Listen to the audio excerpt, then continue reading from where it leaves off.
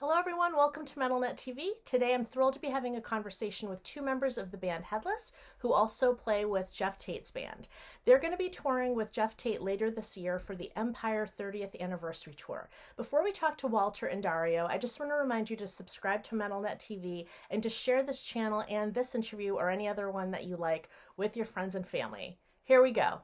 Hi guys, welcome to MetalNet TV. Hi. Hi. Nice to have you on. So, Walter, identify yourself. Hello. We know you're Walter. Okay, so you're Walter Cianciusi. Yes, I am. Okay, and you are Dario Parente. Hi, everybody. Okay, and I said I didn't butcher either of those. No, Perfect pronunciation, by the way. That's amazing. Well, welcome. I'm so glad to have you on. So you are in the band. Oh, great. So you're in the band Headless, and we're going to talk about that today. But you also both play in Geoff Tate's band, which we'll also talk about. Yes. But I'd love to start by getting to know you both as musicians. Mm-hmm. And one thing that you both shared on your Headless website was that both of you both loved the band Headbangers Ball, not the band, I'm sorry, the show Headbangers Ball, which I think was important to so many of us. Tell me about when you were watching Headbangers Ball in Italy.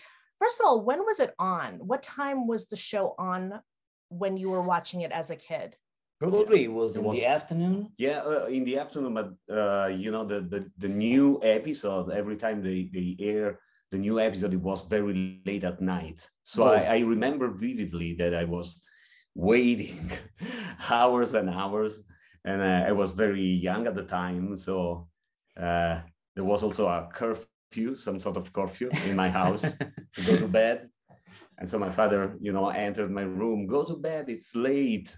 And instead, I was waiting for the Headbangers Ball show. I remember Headbangers Ball in the afternoon, probably because it was some kind of second episode. Or yeah, maybe, yeah. At least in Italy. Yeah. Anyway, it was a great time growing up during the late 80s and the 90s. It was the special moment for heavy metal, and Headbangers Ball represented this particular frame of time that we love. Yeah, of course, to this day. Yes, I also remember that I discovered some bands, some interesting stuff by watching the episodes. Yeah, you're lucky that it was on in the afternoon. We had to wait. I think you're indicating as well, it was on at midnight here. So it was the same thing. We would stay up really late to watch it. Our parents would try to get us to go to bed, and sometimes you stay up late anyway and kind of get in trouble to watch it. So it sounds like it maybe re-aired again in the afternoon. Yeah, probably it was re-aired in the afternoon, the day after, probably. I don't know. Yeah. I remember the music of the introduction. It was a song called Chromatic Death by Anthrax. Yeah, really. Yeah. It was great. Yeah. What were some of the bands that you gravitated to when you first started watching Headbangers Ball? Yeah, probably we were into Queensryche at the time. Yeah, absolutely. Yeah. It was already the time for Queensryche and probably also Iron Maiden. Yeah, Iron Maiden. I was very much into Megadeth at the time, so I remember probably I've seen the first for the first time the video for Symphony of Destruction on Headbangers Ball. Yeah, so that was the time, more or less. For a lot of musicians, it is approximately around the age 12 when they start listening to rock or metal music, and they hear it, they love it, and then they go out and, let's say, buy a guitar, a drum kit, or whatever it is, and start playing in bands. Was that approximately the age or time when you got into music and started playing music, or did you get into music earlier than that? Earlier. Yeah, earlier. How old were you? 43. 43 now. How old were you when you first really got into music? Yeah, we started, I think Walter was 8 years old, and I was 9 years old. I even attended a show of Walter when he was a little kid. I remember my father tried to convince me to play rock guitar because he's a great fan of the Rolling Stones. And he tried to convince me, why don't you play guitar? We got this teacher here, you can gravitate around him and learn something. And I was very skeptical at the beginning. So after a while, he decided to propose me something else. And in that moment, I realized I want to play guitar now. So I started playing Chuck Berry because it was probably very, very attractive at the beginning for me, the rock and roll of the roots. And yeah, we played some shows around town. I was 8 and the other guys were 10 and 9 probably. And Dario was attending one of these shows. Yeah, well, I was there and I wanted to join the band. So you've known each other pretty much your whole lives? Yeah.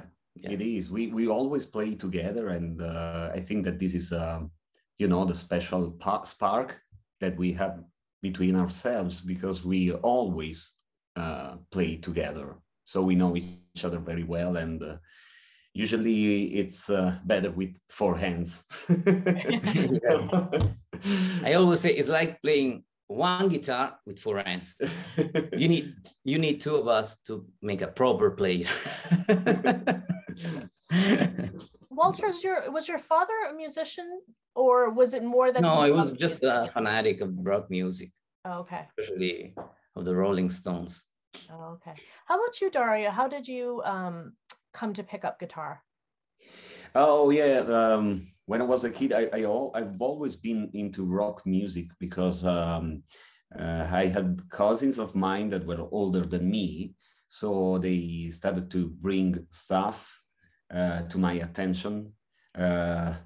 I started off with pop music when I was very, very young. At the time in Europe, there was a band, I don't know if you know the band, but I think so, Duran Duran. They were very popular. Yes, absolutely. But then I started to receive albums from the likes of Dire Straits and Pink Floyd. And so I started to be interested in rock music, and I wanted to play drums at the beginning because maybe it was because of the noise produced by the instrument.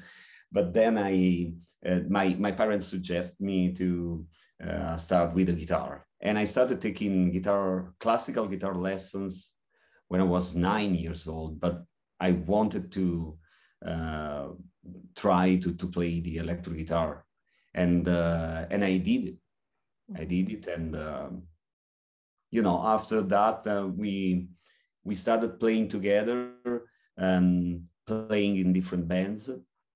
And finally we met and decided to make our band, basically. Yeah. So Walter, you started Headless. I'm jumping ahead a little bit. You started Headless in 1996 with your cousin, and it was a different lineup than the current lineup, which we'll talk about in a little while. Dario, my understanding is you weren't in that lineup, right? You joined in 2011, correct? No. Okay, yeah, so let's straighten that out. So in 1996, you started Headless, correct? In 1996, Headless were myself, my cousin at the drums, playing drums, and another guitar player. Mainly, I was the lead singer, the bass player, and the guitar player. So it was just an experiment at the beginning. And then we tried to evolve in 1998 probably. I met Dario. We started to play together, and we realized that there was a chance to do something better together. So there is an album from the 90s. It's called Inside You. I think it's 1998. 1998, yeah. And it's the first Headless album with Dario on guitar. But still, I was the lead singer, and that's probably the reason why it didn't work at the beginning.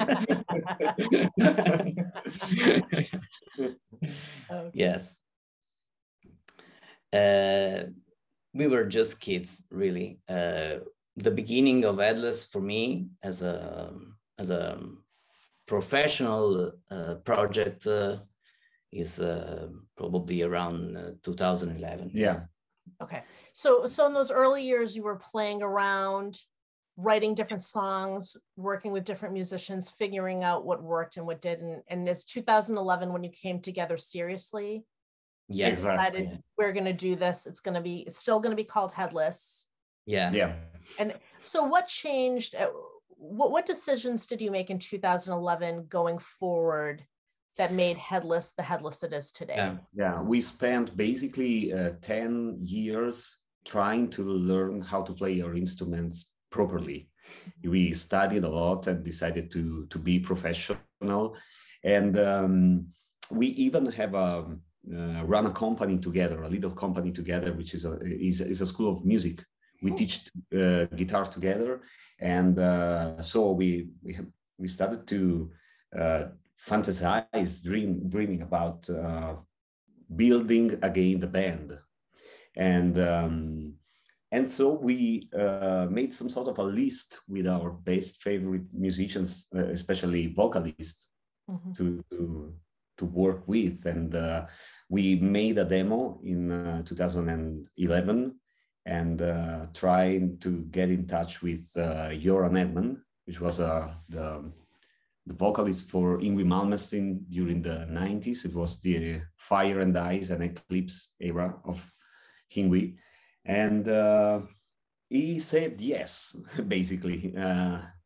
We tried to make a very professional demo. It was very well recorded and mixed. It was almost a final product without the vocal line. And perhaps he's been... He was fascinated by the fact that it was hard rock, but with a progressive twist to it, because he's basically he's a huge fan of progressive rock music, and he's not very much into the heavy metal style nowadays. And there was also a little surprise for our fans. We were at the very beginning of the project, so there were very few fans, but the surprise was that playing drums with us on the comeback album. On the comeback album, there was Scott Rockenfield from Queensrÿche.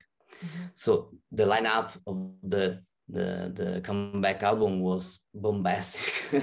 Really, it was really something strange, especially for the people who met us in the beginning of the project, in the beginning of Headless. That was the starting point of a new era for us, for the band. So when you got that call that you were going to have this amazing singer, what was that like for you? You must have been so excited and very elated to know that you were going to get this amazing singer to be on your album that you worked so hard on. Yeah. We were shocked. And I still can remember the first time we had a chance to meet him. It was very exciting and strange at the same time, because you for the first time maybe we met one of our idols.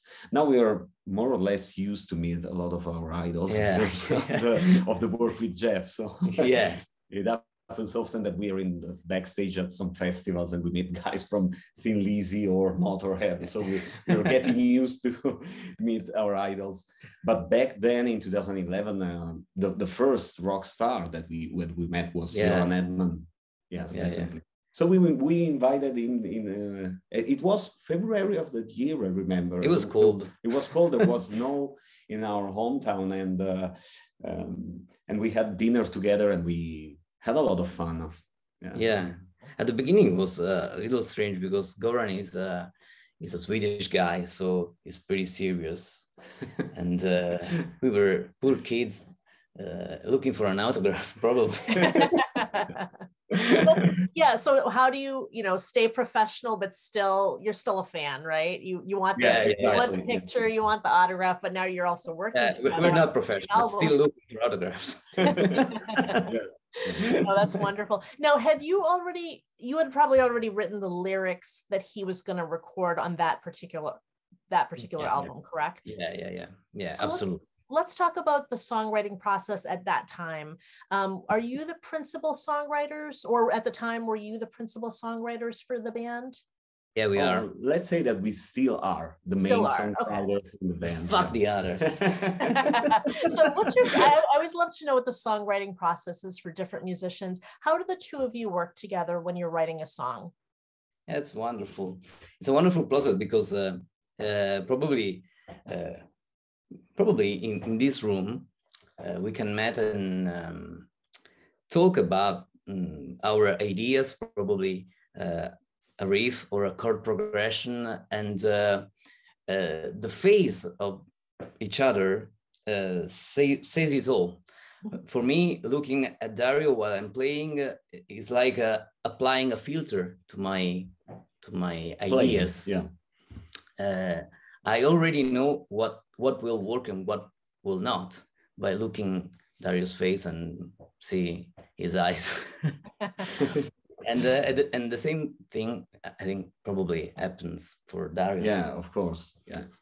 So this is the beginning of a song, sharing ideas and filtering each other. And then probably the next step is to record some demo of the drum section, and probably programming drums just for having a little demo. And then the next step is recording the guitars properly on the drum tracks. Exactly. Yeah. This is so the process. The process is sharing ideas, a drum track, guitar tracks probably recorded, and then a properly recorded drum, and then we send the demo to Goran. Yeah. Without the bass and without the solos and without just guitars and drums. And it's always been like that. Yeah. Probably yes, from the very beginning of the new era. This is our routine. Yeah. In a way. Yeah. And then does he write the lyrics that he's going to sing, or do you write the lyrics together?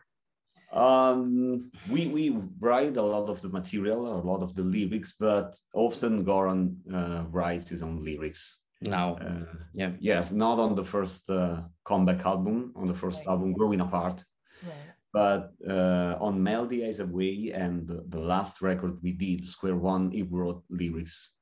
Yes, we have also a different style when it comes to writing lyrics, because usually myself and Walter, we tend to have a more philosophical approach to lyrics, and Goran is more he has straightforward. Straightforward with his feet on the ground. He has more concrete problems, and that's the main. So if you write a song that's more philosophical, will he take the lyrics and alter them and change them, or does he leave lyrics that you write alone and then just write his own work? Like, are there two sets of lyrics in your band, the ones that are more philosophical? Sometimes he changes.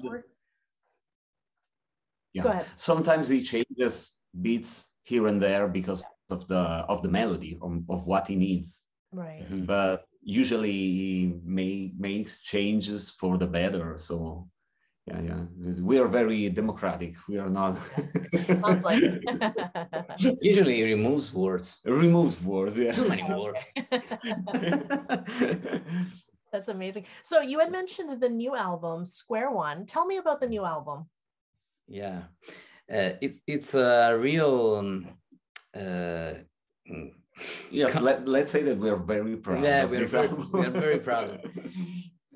Today I was running around my house and doing jogging, and I thought this is what I was trying to achieve for all my life. This album is really representative of what I am, what we are. Yeah, it is. And it's the first time that happens. Yeah, because maybe the way we worked also with the other guys, you know, and because usually our albums are snapshots of our lives at a certain point in time. Is it correct in English? Yes. Yes. Oh, it makes sense. But with this one, maybe we achieved something that it's more pleasant musically, because we maybe found the right balance with the inputs also that comes from the other guys in the band. And you know, now that we have also a new bass player that is a very seasoned player. He played for a band called Elegy. Yeah, a new Euro progressive metal band called Elegy. They've been successful in Japan during the 90s. And he's a guy that has a lot of experience also of the music business. And we became friends straight away with Martin. He's a very kind and funny guy. Absolutely. And he brought a lot of positive vibe to the Mm-hmm. band. So he also was another hero for us of our childhood. Yeah. Basically, our friendship is based on the three bands: Queensryche, Conception, and Elegy. Yes, but maybe the last two bands are not very popular in the USA. I don't know if Conception, maybe because Roy Khan was in Camelot. Okay. Is a band from Conception is a band from Norway, but the lead vocalist of Conception joined Camelot, the Florida band, during the late 90s. The late 90s, yeah. Mm-mm. And the wonderful thing about rock is that, you know, fans find their bands, right? If you love a band, you find your band. So I'm sure there's somebody watching this is absolutely going to know that band. Yeah. Yeah, probably. Yeah. And so does everybody in the band live in Italy, or do people live across Europe or across the world? Myself, Dario, and the drummer Enrico, we live in the same town here in Italy. And Goran is still living in Stockholm. Yeah. Stockholm. Not really Stockholm. What's the name of the Soderham? Soderham. Very close to Stockholm. And Martin, the bass player, is from Netherlands, so he's from Eindhoven. Mm-hmm. Eindhoven. So it's pretty hard to arrange a rehearsal. I was gonna say it's very difficult. In the last 2 years, maybe it didn't matter as much because everybody's been kind of locked down, so maybe it didn't matter as much. But in Europe in general, when you're not locked down, is traveling between countries a little bit easier? Like if you get on a train, can you get together for a week or so, or is it still really challenging? No, it's very easy. It's very easy. Very easy. It's very dependable on the time. Nowadays it's easy, but maybe a year ago it wasn't so easy. Yeah. But just because of the lockdown, it's very easy today. I think we will have no problems arranging our travels and our rehearsals. I think it's a good thing to be forced to organize everything in advance and be very careful in scheduling all the meetings, all the rehearsals before a tour. This means that everyone comes well prepared, and it's ready for the worst. Yeah, there's no time to waste. There's no time to waste. Everyone is very disciplined. Usually before a tour with Headless, we have a week or maybe less, 5 days, 4 days of rehearsal, very intense rehearsals.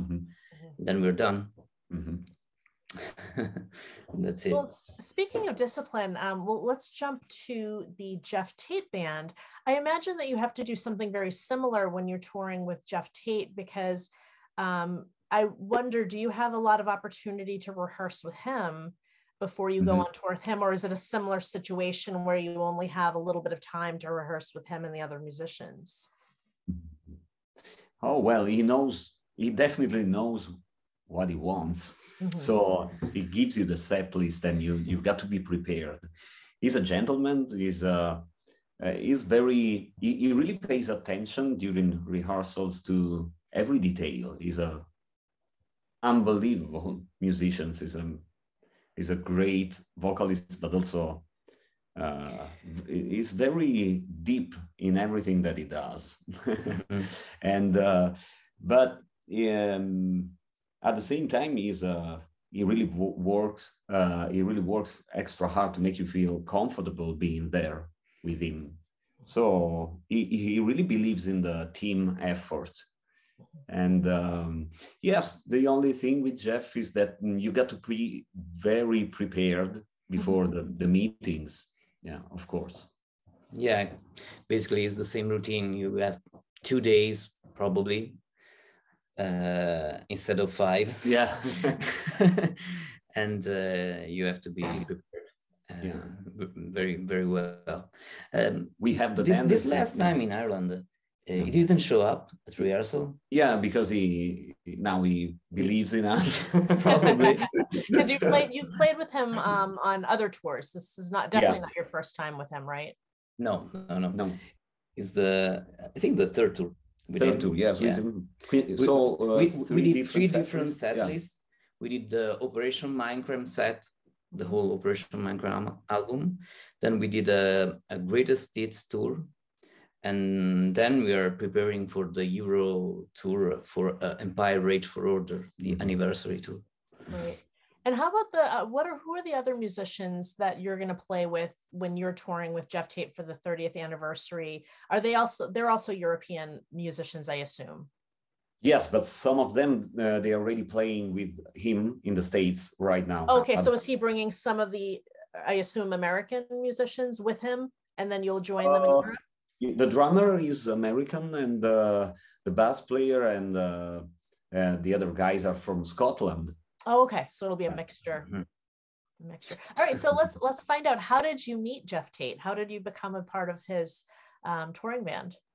Yeah, it is a funny story because he's been invited to play a couple of festivals in the summer of 2018. But the rest of the guys the guys of his band, they were stuck in America and they couldn't join him for the gigs in Europe. Oh. But we share a promoter with him. It's a promoter that works for Italian shows. And so this promoter called Walter. Yeah. He knows that I'm a big Queensryche fan. So he called me and said, would you mind to play some shows with Geoff Tate? And I said, haha, how are you? Basically, after a while, I hung up because I was trying to realize why he's doing this kind of joke to me. It's not funny. And then he tried again and told me the good news. And so that was really shocking. Yeah, it was really shocking for us. It's been an experience that really changed our lives and our career for different reasons. It's not just playing with Geoff, but everything changed. It's so you got that call because somebody couldn't make it over.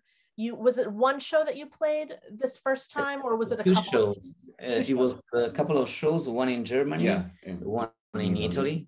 They were big festivals. So can you imagine? I don't know, probably 5,000 people. More. 10,000. 10,000. Oh, wow. And first show with Geoff Tate, the whole Operation Mindcrime set, and 10,000 people in front of you. It was really Oh my And he God. needed both of you. He needed two guitarists. Yeah. Oh, that's perfect. That's perfect. And he must have been thrilled too. Like, we got two guys, they know all the songs, and they're ready to and excited to go. Yeah, it was at the beginning, it was very, how can I say, maybe he didn't believe we Knew them all. We could make Was he hesitant? Yeah. When we flew directly from Seattle to Rome, and we went to the airport, and he was there with his wife, and he was a little bit nervous about the shows. Then he attended the rehearsals, and he discovered that we were really well prepared, and so he started to smile a little bit. finally. And then we became friends. When you enter the whole family of Geoff, it's really a family. The whole entourage, the whole people that surrounds Geoff. So he's a very gentleman. He doesn't, you have the chance to meet a lot of the people that he appreciates and lives with. So it's a big family. We had the chance to meet people from Seattle, people from Ireland, Germany. He has friends everywhere, of course, and some of them are people in the music business. Some of them are people that really works for in other, they do things that are completely different. They're very far away from the music business, but they make wine or whatever, selling cars, and it's a huge family, and it's a very strange, eclectical, international gang. We met people from Brazil and Germany, from all over the world. Over the world, yeah. So obviously you made a great impression. He saw that you really knew the music. He loved what you did. And then from those two shows, how did you then come to join him again for more shows? Yeah, probably it's really convenient for Geoff to have some extra musician here in Europe for the Europe tours. So he basically, at least in 2018, he had two bands, one for the United States and one for the European shows. And he remembered the good shows we had together, and simply asked to join the new tour. So it was a great manifestation of I don't know, probably he's really confident in what we do. So probably he appreciated us a bit to call us again. So the best thing that happened to us since the very beginning of this story with Geoff is that he realized that we know very well the Queenstrike song, not just on our instrument, but we have an idea of the whole arrangement. So when there's a doubt about a Queenstrike song during rehearsal or during the sound check, he asked us what we did in this particular song, in this particular moment. Yeah. And usually we have the answer. Yeah. I love it. And you worked with him on his Sweet Oblivion project as well? Yeah, we did a couple of solos on the Sweet Oblivion project. And the guitar is mainly played by a guy working for the Frontiers Records. Is a good guitar player. It's called Aldo Lo Nobile. He basically wrote all the songs and recorded all the guitars. But at the end, Geoff decided to put some of our solos in the album. So he decided to call us again and let us participate in the project. I think it's a good album. That's really nice. That's nice to hear that you're really part of that family that he has built. Yeah, that's great. So tell us again about Headless and how we can find your band. Also, you're gonna be touring with Geoff for the 30th anniversary tour when he comes to Europe. But are you gonna be touring with Headless as well? We hope so. Yes, we are searching for gigs. There's a lot of traffic jam nowadays, yes, because I can imagine. Lockdown. Yeah. So it's very hard to find gigs, also because we started writing the album during the pandemic. We recorded the album during the pandemic. We released our first single at the beginning of the pandemic. So a lot of the shows were already scheduled for 2022. But we are working hard, so I think that we'll succeed at the end of the day. Yeah, we had a good offer for Headless for the April month. Yeah. The problem is that we are already busy with Geoff in the same period, so it's a good problem to have, though, right? For you guys. But well, you guys have a lot of great videos, so we will definitely. I'll share your videos on my Instagram and all of that. And then if you can let everybody know where they can find you, to let them know about your website, where they can find all of your videos and learn about all of your albums and your merchandise. Yeah, I think everything is on headlessofficial.com. But we can also give the address for our Facebook page, that is headless.italy. And then we have Instagram, that is Headless Metal Band. And there's also a good amount of material about Headless on the M-Theory website. M-Theory is the label that released the record. It's an American label based in Vegas.